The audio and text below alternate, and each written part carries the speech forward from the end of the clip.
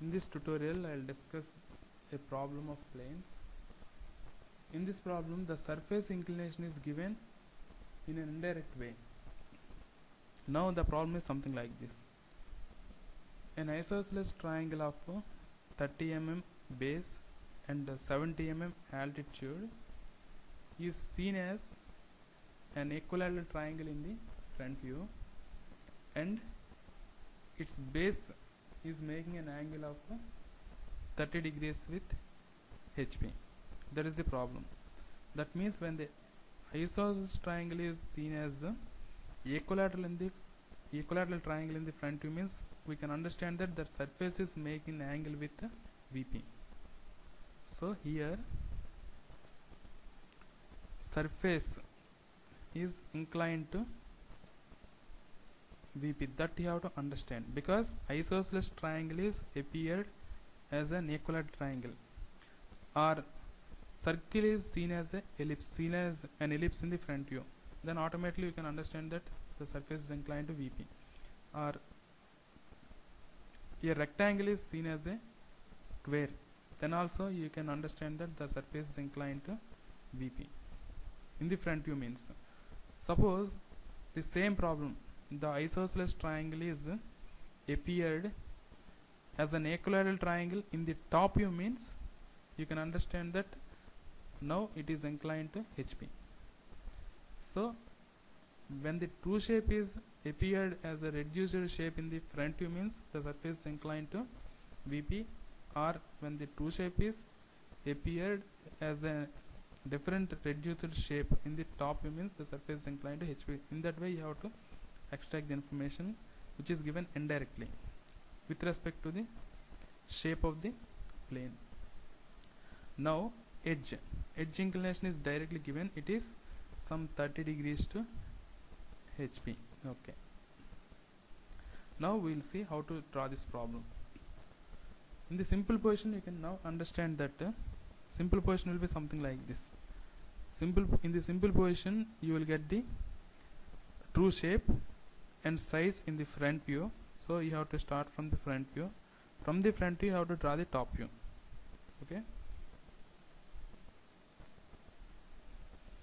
Now I will take the XY line something like this. This is the XY line.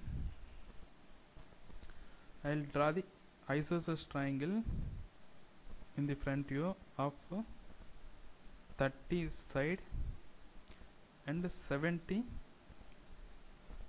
altitude, like this.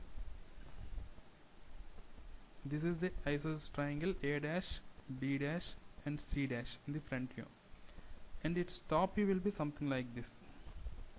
It is some distance in front of VP. This edge is not in the VP, that's why we are not getting the true shape on the XY line. This is A comma B, this point is C. This is the top view. Now this is appeared as equilateral triangle. In the second stage, whatever front you are going to get after tilting the top view, that shape is given in this problem. Actually you have to tilt it. By projecting it, you have to get the reduced shape here, but this reduced shape is given. That is nothing but equilateral triangle. Draw the projections like this. Somewhere here you take A dash, B dash. Now this length is 30, same 30 as radius. Draw one arc from A dash and one more arc from B dash, then you will get C dash. Now this is the equilateral triangle. Now from this front view you have to draw the top view. Now while drawing the top view, this point is nothing but A comma B.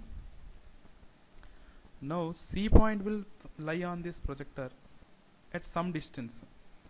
How to get that distance is, this particular length 70 is known to you. When you are tilting the surface, that 70 will make some angle here, but the true length you can see in the top view. So take this 70 as radius, A as center, A comma B as center, draw an arc. Then you will get C point.